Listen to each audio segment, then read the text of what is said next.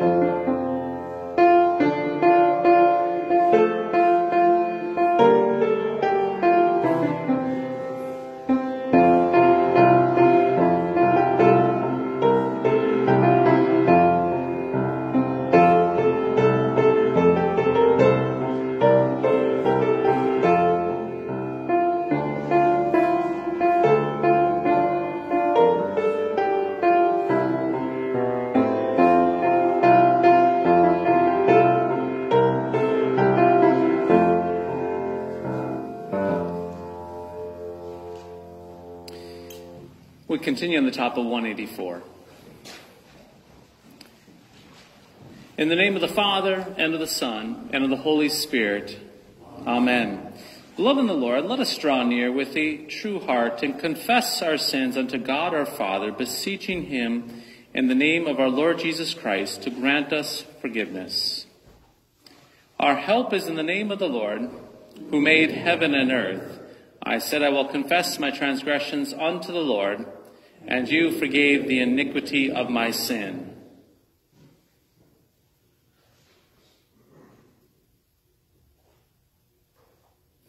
Almighty God, merciful Father, I, a poor miserable sinner, confess unto you all of my sins and iniquities with which I have ever offended you, and justly deserved your temporal and eternal punishment.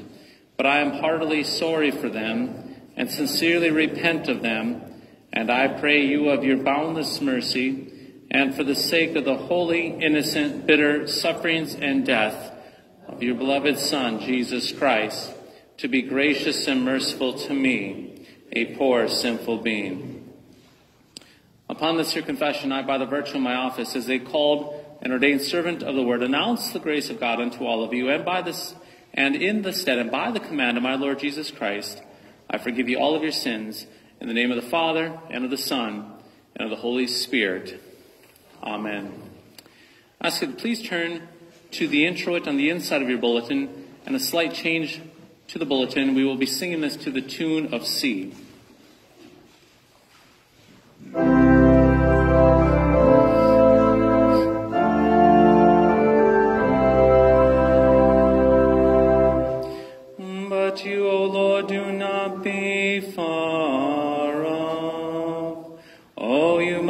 help, come quickly to my aid.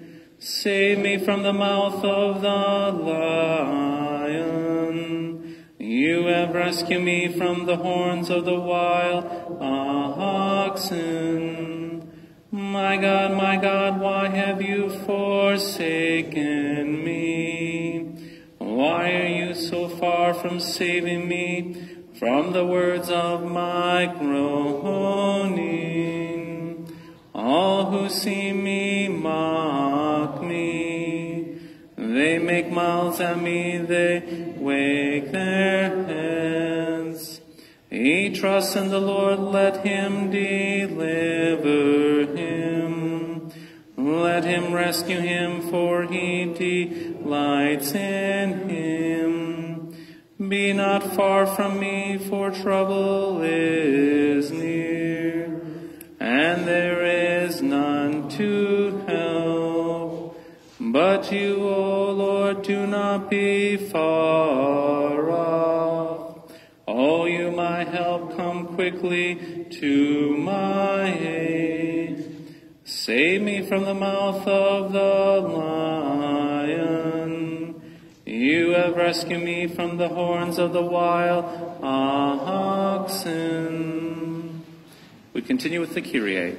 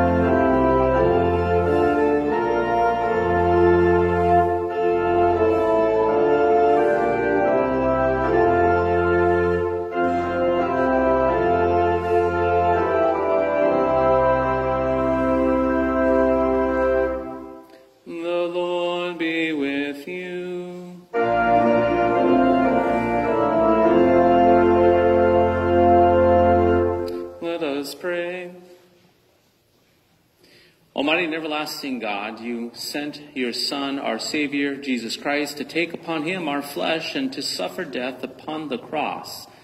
Mercifully grant that we may follow the example of his great humility and patience and be made partakers of his resurrection.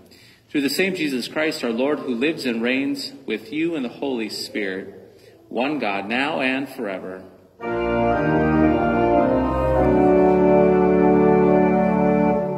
Congregation may be seated.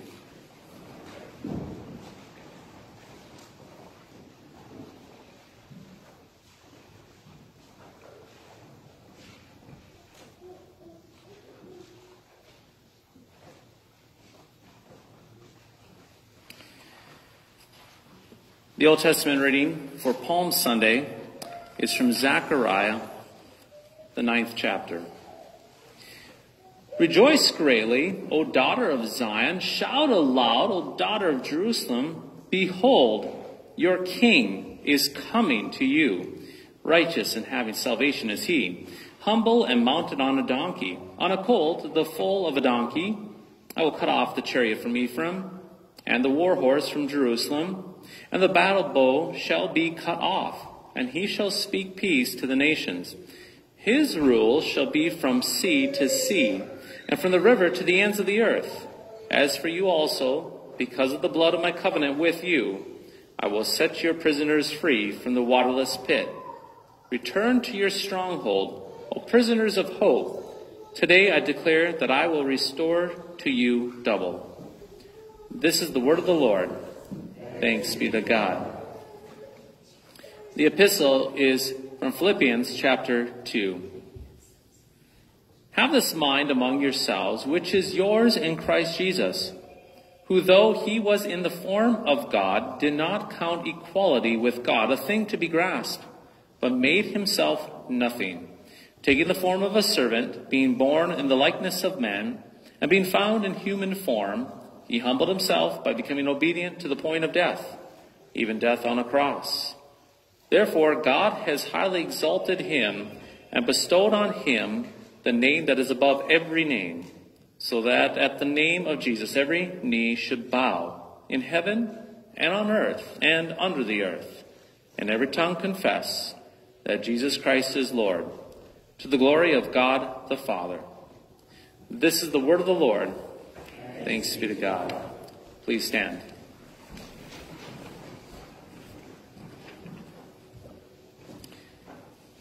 Holy Gospel is from St. Matthew, the 21st chapter.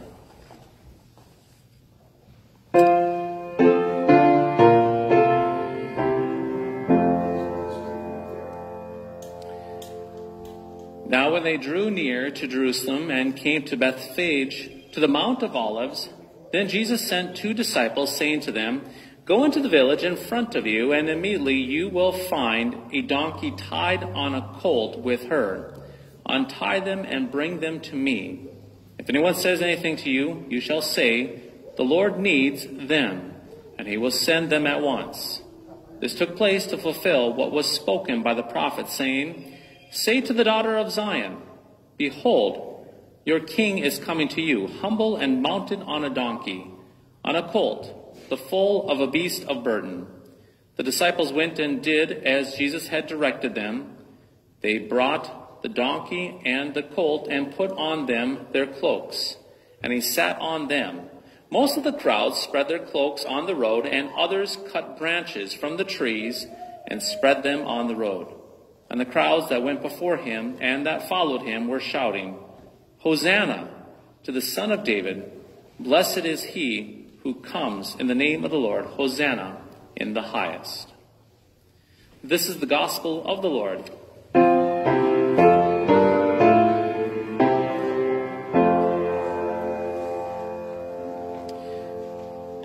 With one heart and one voice, we confess the holy faith as expressed in the words of the Nicene Creed on 191. I believe in one God, the Father Almighty, maker of heaven and earth, and of all things visible and invisible, and in one Lord Jesus Christ, the only begotten Son of God, begotten of his Father before all worlds, God of God, light of light, very God of very God, begotten, not made, being a one substance with the Father, by whom all things were made, who for us men and for our salvation came down from heaven, and was incarnate by the Holy Spirit of the Virgin Mary, and was made man, and was crucified also for us under Pontius Pilate. He suffered and was buried, and the third day he rose again according to the Scriptures, and ascended into heaven, and sits at the right hand of the Father. And he will come again with glory to judge both the living and the dead, whose kingdom will have no end. And I believe in the Holy Spirit, the Lord and giver of life, who proceeds from the Father and the Son, who with the Father and the Son together is worshipped and glorified, who spoke by the prophets. And I believe in one holy, Christian, and apostolic church. I acknowledge one baptism for the remission of sins, and I look for the resurrection of the dead and the life of the world to come. Amen. Congregation may be seated for the hymn of the day, hymn number 442.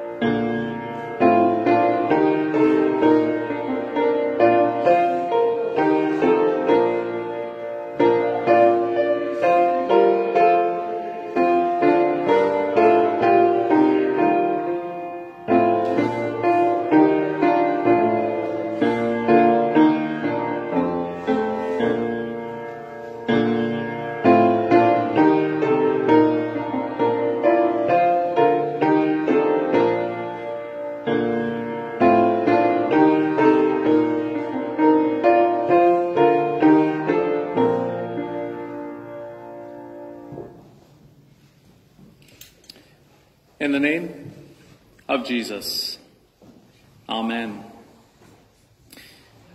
My friends, if you have ever found yourself in a church or perhaps reading a book or a magazine or listening to a podcast or even having a spiritual conversation where you are encouraged to pursue God, ask yourself this question. Yes, ask this question. Did your pursuing of God, was it enough to obtain Him, to obtain the Lord Himself? And once you obtained God, were you able to keep Him by your pursuing? Now, dear friends, tragically, there are many corrupt churches and religious hustlers in America that have set up what we can only call a carrot on the stick religion, a carrot on the stick religion. Actually, we could be a bit more specific in describing this carrot on a stick religion. Maybe we could perhaps say it's a chasing a carrot on the end of a stick while running on a hamster wheel religion. That is right. In the name of Christianity, religious hustlers, well, they have had thousands of well-intentioned Christians running on a hamster wheel while chasing a carrot on a stick. The carrot obviously being, that carrot on the end of the stick obviously being the pursuit of a so-called good life in God. Now, we must keep in mind that these average Christians that attend these churches, these hamster wheel churches, the Christians that follow this kind of theology, well, it's rather obvious what's going on, at least for us looking on the outside in. Oblivious they might be. You see, they listen to the preacher man, they see the carrot on the end of the stick, and they know that they need to be spiritually busy to obtain that carrot. So they get busy running. They get busy pursuing, and they get busy chasing the good life with God. To make things worse, though, these well-intentioned Christians, they look at everyone else in these churches, and they see them being extremely active in their pursuit of God. So they say to themselves, this church is on fire. Look at all the religious zeal and energy in the church. People are really serious about their faith. They are really pursuing God Himself. However, there is a catch. There's always a catch.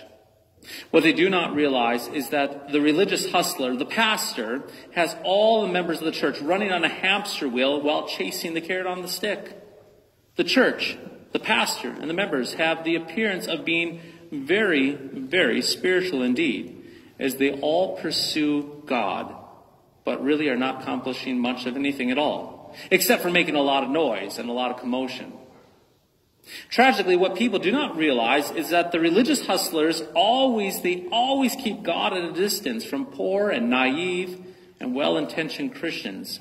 Keep in mind that a close God would ruin the whole system. It would destroy the whole system indeed.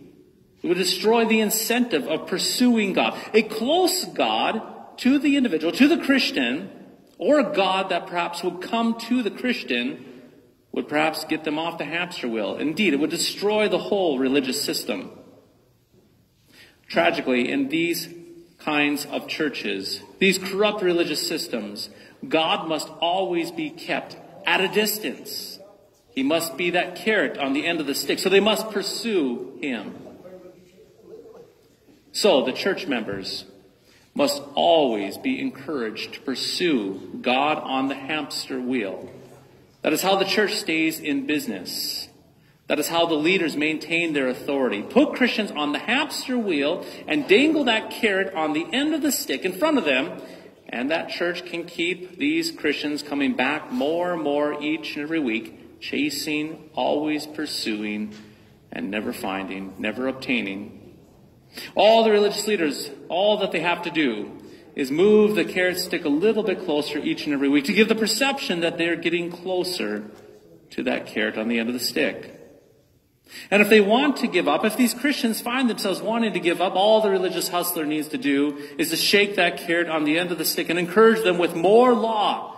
Yes, to encourage those parishioners with more law. Run harder, reach higher, dig deeper, pray harder, commit more, dig deeper. And soon you will enjoy the joys of God Himself. Not only is this kind of theology crooked, heretical, and manipulative. But also it is the exact opposite, my friends, the exact opposite of what we hear in our readings from this morning. As we heard in our readings from the Old Testament, we're to behold what the prophet Zechariah states. The prophet Zechariah, he states this. He says, "Behold, see, your king is coming to you, righteous and having salvation is he." Now, did you hear that? The king is coming to you. Dear friends, you must realize that Christianity is not about your climbing. It is not about your pursuing. It is not about your huffing and puffing to obtain a somehow distant God. See, God is neither distant nor missing nor running away from you, as if you need to keep up with him. Consider our gospel reading from today as well, that gospel reading from the Gospel of Matthew. What is Christ doing in the gospel reading? My friends, he's entering Jerusalem. He's traveling towards the cross. Yes, towards the cross. And later in the week, we will hear this week, this Holy Week, what does Christ do? Well, Christ, he takes the cross. He goes to that cross. He takes the cross and he carries it all the way up to Mount Calvary to bleed and to die for you and in your place. In other words, in the reading from the Gospel of Matthew, we do not see all the people in Jerusalem somehow gathering together in some sort of great mission and pursuit of Jesus off in some far distant land in some major expedition. People were not busy gathering up all the crosses in Jerusalem, then leaving Jerusalem to bring the cross upon Jesus himself. It was quite the opposite. It was quite the opposite indeed. Jesus was on his own pursuit of the cross as he rode into Jerusalem that Palm Sunday long ago. Think of it this way. Your Jesus is no ordinary king. And the Christian faith itself is no ordinary religion. You do not grab a hold of the cross and seek out Jesus, but Jesus grabs a hold of you and seeks out the cross. You do not find Jesus, but he finds you. You do not bleed for Jesus, but Jesus bleeds for you. You do not ascend to Jesus, but Jesus descends to you. Furthermore, mark this, the gospel, it comes from Christ, not from you. Your faith comes from Christ, not from you. Your works come from Christ, not from you. You get the picture. Perhaps one of the most powerful stories that I've ever heard on this very subject indeed is from a pastor who was teaching confirmation long ago. The pastor, he put a drawing on the old chalkboard, if you recall those old chalkboards. He put a drawing on the chalkboard. He drew a line on that chalkboard and he wrote the word God right here and he drew a little stick man representing mankind himself, showing that mankind and God were on that same level, on that same path. And then the pastor took that old eraser and erased the very center and created a big, huge chasm. And he wrote the word sin, demonstrating how, because of the sin of Adam and Eve, there's a chasm between us and God, how sin itself separates us from God himself. Then the pastor asked what God did to remedy this chasm, this great chasm between God himself and mankind. And the kids obviously said, well, he sent Jesus, and the cross became a bridge between God and man. The pastor, he smiled, and he snapped his fingers, and he pointed at those kids. He says, right on, kids, right on. And then the pastor proceeded to take and draw a cross in that great chasm. And the pastor, after drawing that cross in the great chasm, that cross that was essentially a bridge between God and man, the pastor then said, what happens next, kids? Several of the students' hands bolted up and they begin to respond. After God gives us this cross, well, it is a bridge and we just walk across. We walk across indeed. The pastor was about to erase the chalkboard and move on. However, one of the girls, she was actually in a wheelchair with some physical and minor mental handicaps. She raised her hand and she said, Pastor, you are wrong. Pastor, you are wrong. We don't walk across. Oh no, we don't. For Jesus comes across and he picks us up and he carries us home. he carries us home. The pastor in the story said that he encountered one of the greatest theologians that he had ever encountered in his entire life indeed. A 13-year-old mentally and physically handicapped girl. We do not cross the bridge on our own, but Jesus himself picks us up and he carries us home. He carries us home indeed. Blessed baptized saints, anytime you find yourself drifting into religious thought that has you seeking but never finding, chasing but never catching, climbing but never reaching, you have permission to simply stop. You have permission to get off the wheel and drop the carrot stick. You do not pursue Christ. He pursues you. And if you have friends that are trapped in this wretched and horrible religious scheme, you can tell them as well to get off the carrot stick, to get off the hamster wheel, to drop the carrot stick, all of it together, to kick it to the side of the curb, to kick it to the side of the curb indeed. If their church has them chasing carrots on a hamster wheel, especially during Holy Week, well, they're not a Christian church, but a pagan church, and perhaps have a religious hustler as a pastor. Hear this loud and clear. The story of Palm Sunday and Holy Week are not about you and me pursuing the cross. It's not about you and me forgiving sins on our own accord, believing and dying and rising, but rather it is about Christ who pursues the cross, Christ who forgives, Christ who bleeds, Christ who dies and rises for you and for me. This is the whole nature of the Christian faith.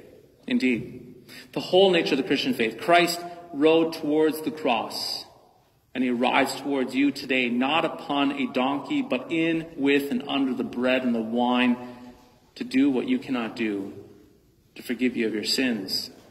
Yes, right here and right now, Christ is pursuing each and every one of you. He's reaching out to you. He gives you his word in the absolution. He pours his assurance into your ears through the preached word. He lays his body and his blood upon your tongue and he grants you faith. He gives you assurance. He gives you hope. He does this for you because he is not distant. Christ is not missing, but is your ever-present help right now and right here. Baptized saints, get off the wheel. Drop the stick. Escape the wretched theology of religious hustlers. Christ pursued the cross that Palm Sunday long ago, and he pursues you today and every day as well. He is like that good shepherd who seeks out the lost sheep. He's like that woman who seeks out the lost coin. He's like that father who runs out to the prodigal. Yes, runs to the prodigal. He is the Lord who rides to Jerusalem to pursue the atonement of our sins and the resurrection of life. He does this all as gift for you. In the name of Jesus, amen. Ask the congregation to please stand for the offertory.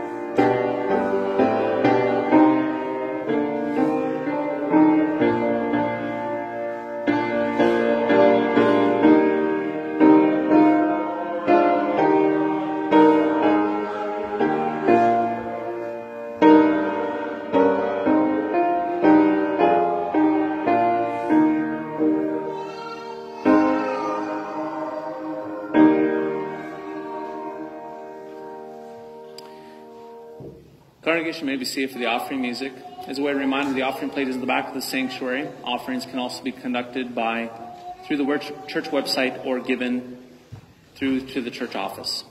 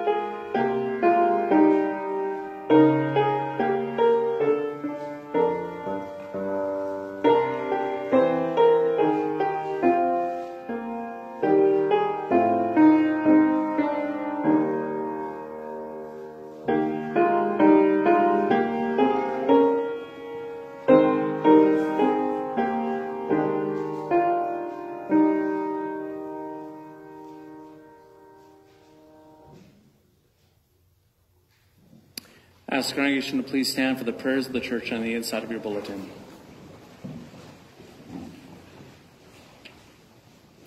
Let us pray for the whole church of God in Christ Jesus and for all people according to their needs. Blessed is he who comes in the name of the Lord. We praise you, Father, that you have sent your Son, not in wrath, but in mercy.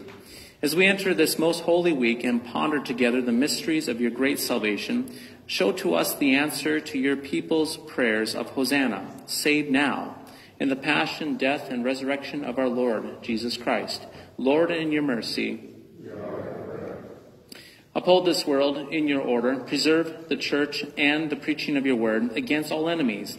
Bless our homes that parents and children may serve one another faithfully and grow in instruction and faith until life's end. Give health and wisdom to all who serve in public office, that their authority may be used for the benefit of our people. Lord, in your mercy, we bring before you the sick, distressed, and needy, especially we pray for this morning Ashley and Brian, Carl, Charlotte, Connie, Darcy, David, Dory, David, Aaron, George, Gloria, Jeff, Joellen, Justin, Marilyn, Melissa, Ordine, Philip, Rita, Shane, Sue, Tim, and Tom. Give your abiding comfort in every circumstance, that in Christ we shall not die but live, and declare his works. Lord, in your mercy, look with favor on all communicants at your table. Grant that they would come penitently and in faith to eat your Son's true body and drink his blood for the forgiveness of sins. Lord, in your mercy.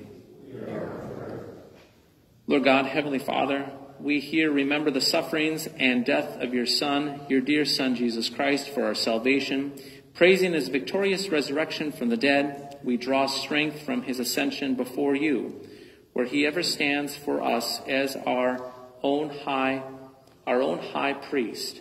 Gather us together, we pray, from the ends of the earth to celebrate with all the faithful the marriage feast of the Lamb in his kingdom, which has no end. Graciously receive our prayers, deliver and preserve us.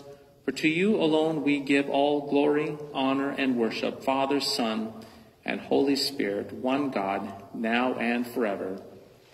Amen.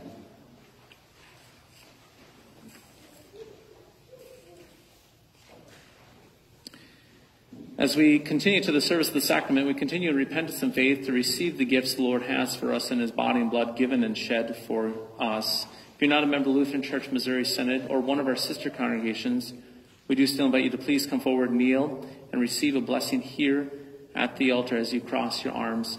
And if you would like to receive this wonderful gift of the altar, please talk to me after the service about membership here at St. Paul's. We continue on 194. The Lord be with you.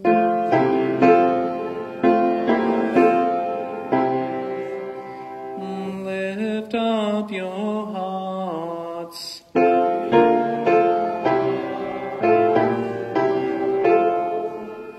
Let us give thanks unto the Lord our God.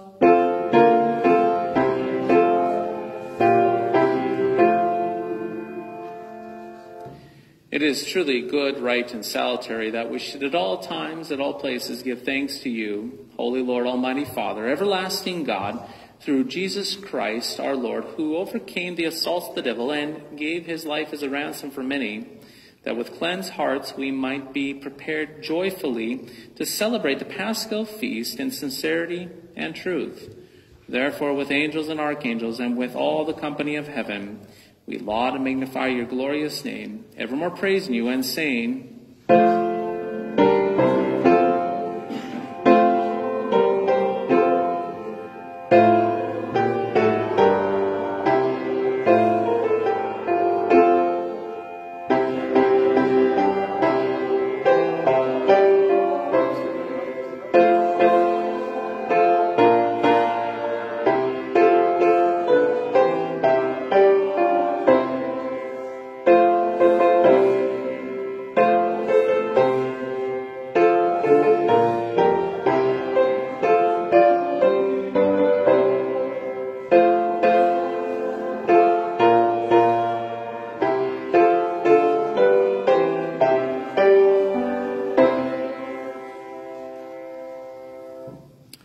To help our Lord in trusting in his promises, we are bold to pray.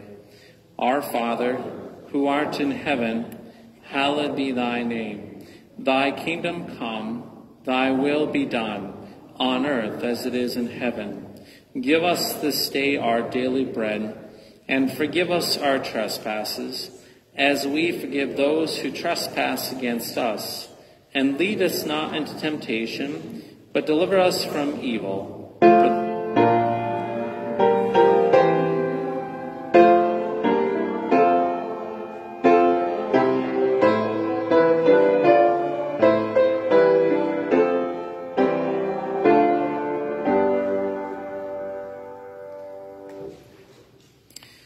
Our Lord Jesus Christ, on the night when he was betrayed, took bread, and when he had given thanks, he broke it and gave it to the disciples and said, "Take, eat. This is my body, which is given for you. This do in remembrance of me." In the same way also he took the cup after supper, and when he had given thanks, he gave it to them, saying, "Drink of it, all of you. This cup is a New Testament in my blood, which is shed for you for the forgiveness of sins. This do as often as you drink it in remembrance of me." The peace of the Lord be with you always.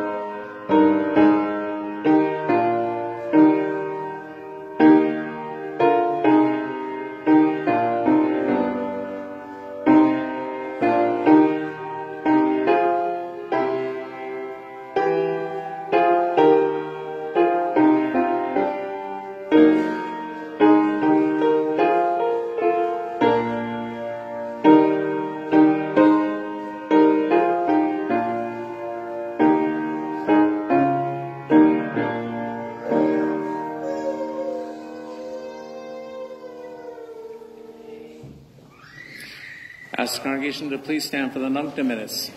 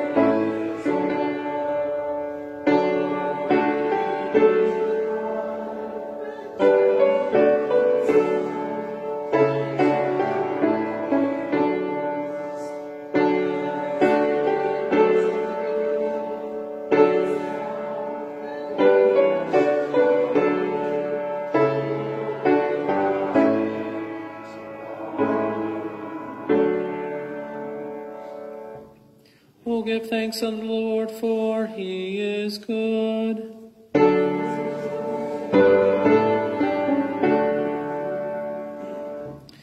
Let us pray. We give thanks to you, Almighty God, that you have refreshed us through this salutary gift, and we implore you that of your mercy you would strengthen us through the same in faith towards you and in fervent love toward one another. Through Jesus Christ, your Son, our Lord, who lives and reigns with you and the Holy Spirit, one God, now and forever.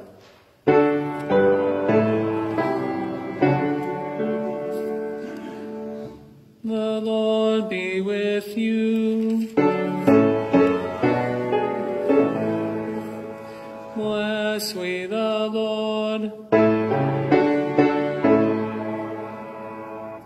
The Lord bless and keep you. The Lord make his face shine upon you and be gracious unto you. The Lord lift up his countenance upon you and give you peace.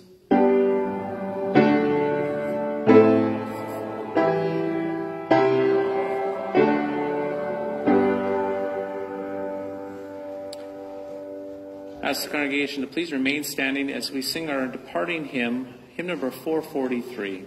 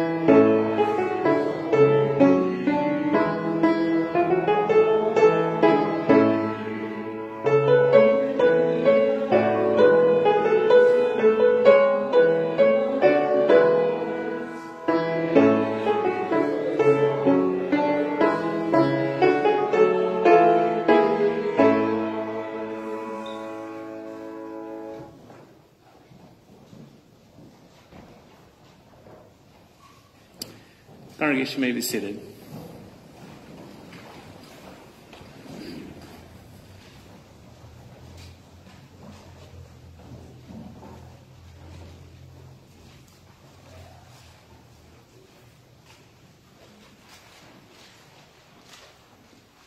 Well, very blessed Palm Sunday to you today. If you have your bulletin announcement sheet, I'd ask you to pull that out for a couple brief announcements here this morning.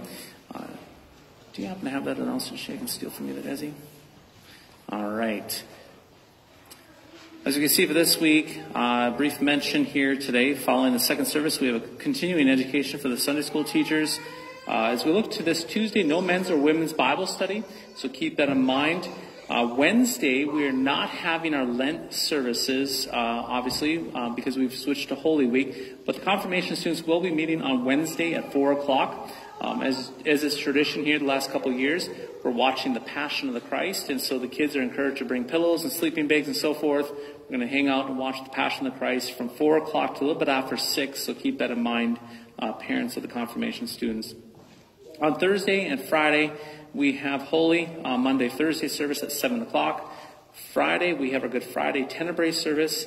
And then on Saturday, keep in mind the youth are doing some baking. And then there's a Holy Saturday Divine Service at St. Mark's on Saturday at 7. That's a joint service on Saturday at 7 o'clock. And then Easter Sunday, keep in mind, 6:30 in the morning and 8:30 and 10:30. We have 3 divine services, Easter services. All 3 are going to be different. Pastor Roth and I will be preaching at all 3 of those back and forth. And so in the midst of that, we will have an ongoing pancake breakfast that will go at 7:45. I'm not sure exactly the closing time of that, but come on out for the pancake breakfast or one of the services or all 3 or 2 of the 3. That's simply your choice on that. Brief mention, you may say to yourself, okay, what happened? Why were we playing the piano today? If you can smell in the air, you have a little bit of a burnt toast smell. So I saw some commotion back there. Beth was on that, and I smelled a little bit of the burnt toast. And put 2 and 2 together, we're having some problems with the organ. And so I think it's all unplugged up there, which makes sense. Peggy has mentioned to me a couple times over the last 2 months that the settings have not been right. And there's been a couple times where it just shuts off and doesn't come back on. And so your feet didn't get started on fire, did they, Beth? Yeah, so I didn't see her running away from the organ up there. But something to keep in mind, seriously, just a little small tidbit for us to consider as a church. And I want this to be an example for us to consider. There's no such thing as an emergency in the church. There's one, and that's an emergency baptism. But there's no emergencies in the church, none whatsoever. Even in death, there's no emergency because Christ holds us. And so if an organ goes out, if a building burns down, if something else happens, we know the truth of what Scripture says. Grass may wither and what the flowers may fade. Organs may burn out, buildings may burn down, but the word of the Lord, what? Endures forever. So there's no emergency this week. We sing. If we don't have an organ on Thursday, Friday, or Easter Sunday, no emergency. We confess Christ. We hear Christ. We hear his word and sacrament. That's the nature of the church. The gates of Hades will not overcome, so we rest in Christ. He is going to be crucified, as we will hear this week. He will rise, which he has indeed done for us. So no emergencies in Jesus. Lord bless and keep you guys. God bless.